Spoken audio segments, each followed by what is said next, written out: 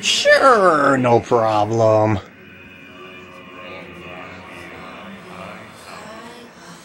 I can raise my sword. I already lifted it up before.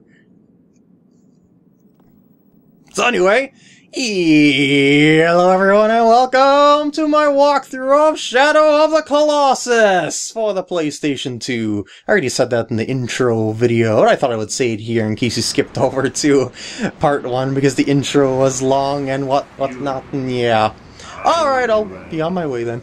So, move with the control stick, left one, analog stick. And you're going to be giving a little tutorial explanation as you wander around here if you would like to. Yeah, I said wander there, sort of a mini pun there. Oh, look at that, you can press triangle to jump. Well, what can you do with that? Well, you could, perhaps jump on your horse there, but if you were to stand in a sunlit place as directed, you can press the circle button if you have your sword out, so you can change your weapons with the control pad left or right. Like I got a bow, got a sword, and I've got just regular old hands. But I want the sword. If you stand in the sunlight, you will be able to see... Camera, adjust yourself for brightness. See where the beam is pointing to? Yep, that is where you've got to go. R1 is like the hand, I guess you could say, and also like a ducking action, but mostly it's going to be used for your hand. I like to call it the hand. Where did my horse go? But anyway, the R1 button is used for a lot of actions throughout the game, like picking stuff up mainly. And that gauge at the bottom right corner that I just lost health on is, my health. Oh, there you are! You ran off on me. Well, anyway, why I explained what the R1 button is because when you're next to something and you jump towards it, you can press that button to grab onto it and you'll climb or grab onto said thing. And it's much easier to get on top of your horse that way than it is any other way, in my opinion. So, yeah, get a little explanation there. Just basically continue to move the control stick and mash the X button to accelerate. It's all good, and, I've also got a map here. I guess I'll show that as long as they brought it up on screen here. This map's kind of weird. If you look on the side here, you see it's got 0, 1, 2, 3, 4, 5, 6, 7, 8, but look at where A is at the bottom left corner there. Why is it off the map?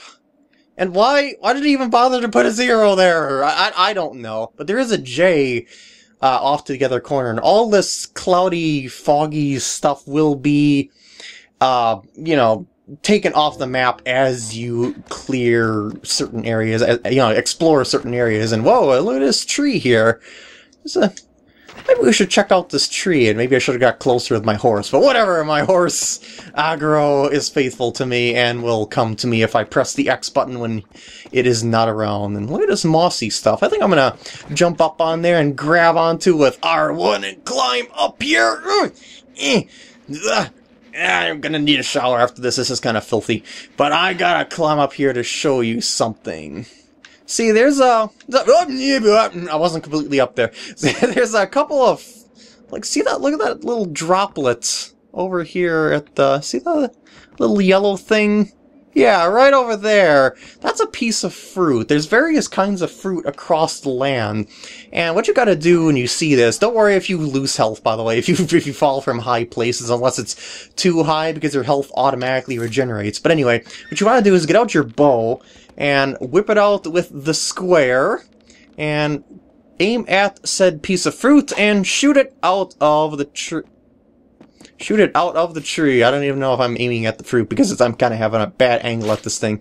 Oh, come on now. It's a little finicky, I assure you. But it's definitely something that you can do. And I just noticed I was aiming at the wrong spot. Derp-a-derp! So anyway, as I was saying with the R1 button, you can eat things with that.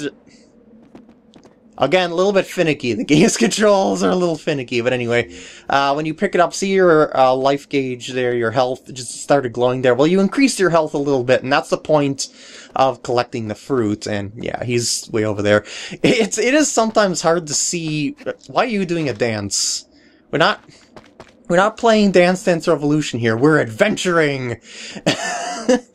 But anyway, let's move on here after having that fruit mishap early on. That's a fantastic start. But it is sometimes hard to see the fruit in the tree because of the leaves and whatnot. So I confused a piece of fruit for some lighting. But anyway, this is the place that the light leads you to. You know, when you hold up the sword like that? Got a little cutscene here. Ooh. Ooh. Something's up there. And we've got to abandon our horse. Don't worry, it'll be fine.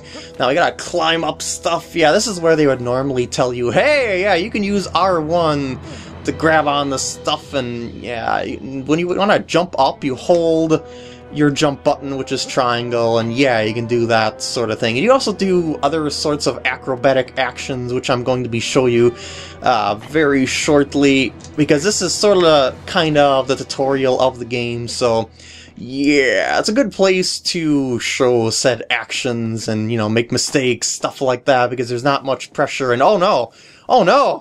Oh, there's another move! So you press R1 to crouch, and oh yeah, you can roll under stuff. Isn't that cool? Yeah, acrobatic 1 taught. And we got another acrobatic thing coming up here. The controls, as I said, are a little bit finicky, so they definitely take some time to get used to, but they become second nature over time. And look at this, oh no. Oh, so there's something else we can do here. You can pull away, and look at that, oh yeah, you can jump towards stuff on the other side, and that's pretty awesome. Oh yeah, and it looks like we've already made it to the top.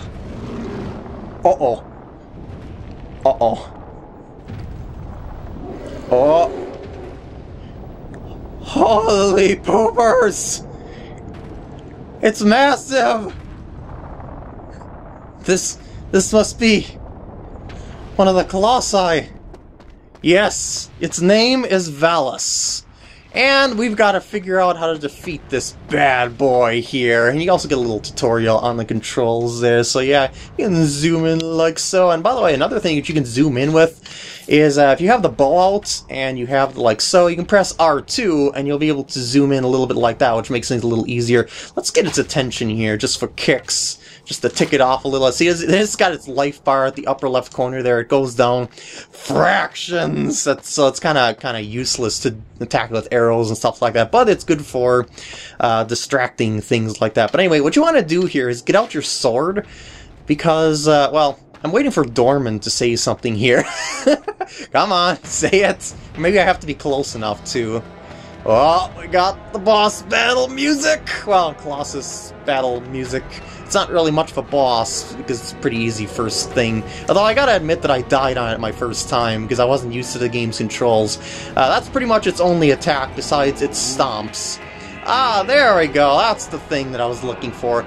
Dorman gives you little hints during your fights with Colossus. So look at that, you see it points towards the leg? Now let's go onto said leg and see if we can do something about that. Let's exploit its weakness. And you can only really see the weakness when you have the ancient sword out. So yeah, that's why I said to get the sword out. Even though you're gonna have to switch between weapons on, you know, other Colossus as you go. It's you know, the game gets harder as you go along.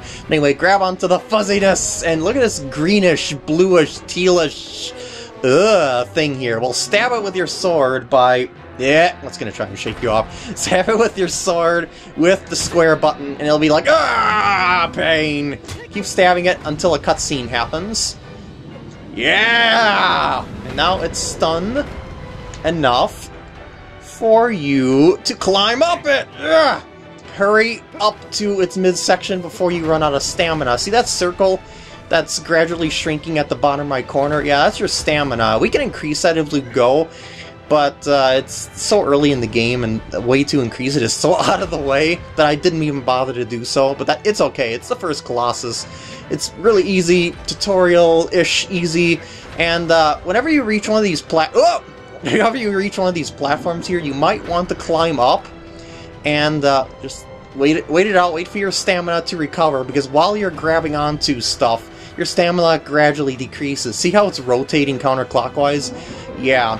And if you run out of stamina, you will fall off of whatever you're holding on to, and you have to start all over from the beginning. So it's very important that you keep your stamina up. And look at that glowing spot on its head there. And yeah, it keeps trying to shake you off, but don't worry. If you fall off, just let your health recover, you know, because you're going to take damage if you fall off. Just run away, let your health recover, and then begin your ascent up to the top of Valis here all over again. Just keep holding that. Let me up. Let me up. Let me up. I know I was messing around for the sake of the video, but seriously, let me up. Alright, so now what you want to do here is recover your stamina, because you were taking a lot of time to explain things. Now you wouldn't be the one explaining things, that was all me. So when you're not grabbing onto things, you will recover your stamina naturally. And that's why I keep releasing the R1 button there. See, there we go, now we're back up to max. Now, what you want to do when you stab his head is to press the square button and hold it. Well, not necessarily hold it, but I mean tap it, and then release it as late as you possibly can. The longer that you wait to press the square button again, you will do more damage. Though there is a limit to how much damage you can do per sword strike. You can do a lot more just by waiting it out, and since it's, you know, first Colossus again, as I was saying, it gives you a lot of opportunities to do stuff, and yeah, it's... pain! Ow, my head! And I'm gonna recover some stamina here. And I honestly should stop explaining so much, you know, and actually get on with this. But, you know, just what I do in the first parts of a walkthrough. I'm not having any trouble with this guy or anything like that right now. It's just that I've got stuff to explain. I like to get it done and over with early on in the walkthrough, so that we can have some super fast movements later on. Got it? Good. And this should take care of it. There we go. See, if I did that all along, I wouldn't have been able to explain things. It goes down really fast when you start really wailing on it with the sword like that. Woo! Success! Oh, what's that? I better run away! Get out of there! It doesn't look safe! Go, go, go, go! Run, run, run! Oh!